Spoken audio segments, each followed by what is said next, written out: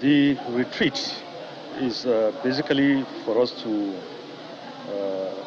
take stock of the curriculum, most especially to make it more responsive to current realities on the ground. And in that regard, we are looking at so many things. We want to introduce some capstone courses and exercises, not only for the participants. We want to also involve some personnel from the ministries, departments and agencies who are not part of the course, to be part of those courses. Then secondly, we are looking at the possibility of the college awarding the master's degree for the participants on completion of the course.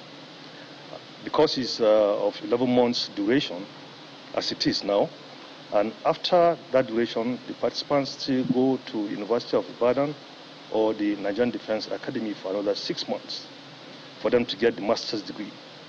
And we felt after 30 years, we have come of age.